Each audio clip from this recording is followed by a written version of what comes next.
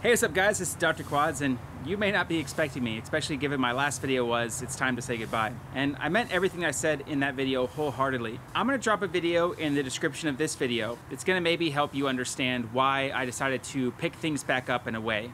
In a nutshell, that video is talking about how in a time like this, there's about a 5% of the population that is inclined to, willing, and able to speak out and not just take what's given to us. I'm specifically talking about FPV right now. There seems to be some sort of mass psychosis that's going on in FPV where everyone just looks away at the fact that YouTubers and reviewers and everyone that's supposed to be bolstering this hobby is bought and paid for.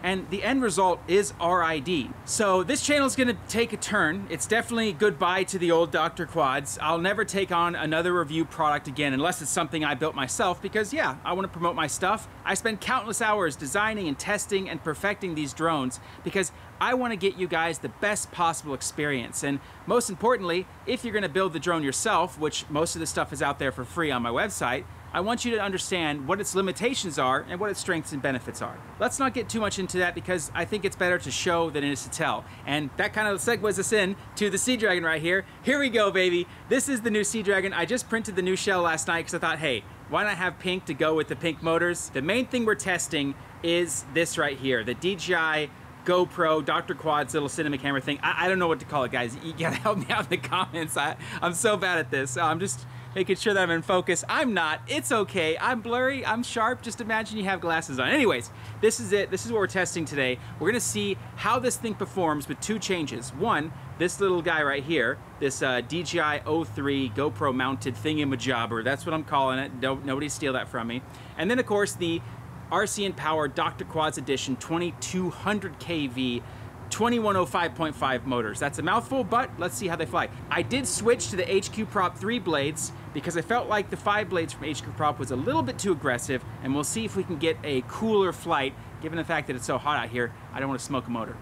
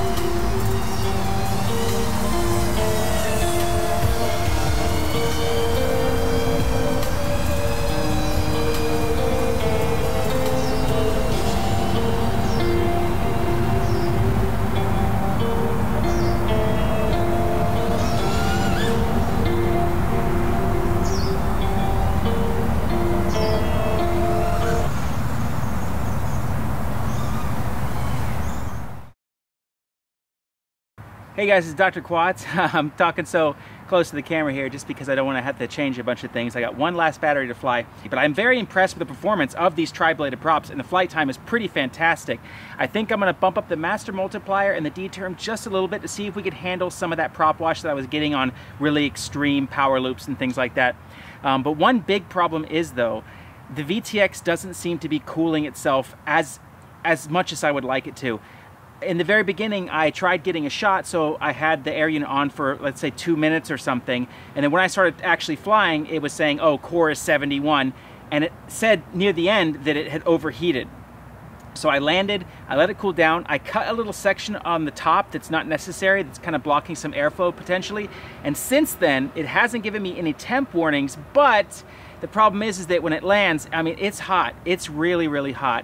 I don't know if it's hotter than it's ever been because I never got to touch my air unit because it was inside of a shell and I had like a heat sink on top. I do think that I'm gonna release 2 versions. One, I'll poke some holes in the front to try to get some front airflow into that air unit and also have an exhaust section too. Hey guys, it's Dr. Quads in the future, and you can see here, I put those air vent holes in the front, and what I noticed is that when I forced air through this with a little air gun, it caused the air to come out of these vent holes in the front and the back, or the top and the back.